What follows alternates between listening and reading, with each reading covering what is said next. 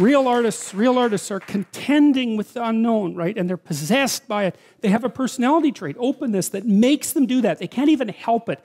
And I've had lots of creative people in my clinical practice, and I can tell you the worst thing for creative people is to not be creative because they just die.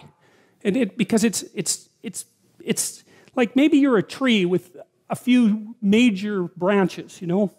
That's your personality. So if you're extroverted, man, you can't be cut off from people because you just wither.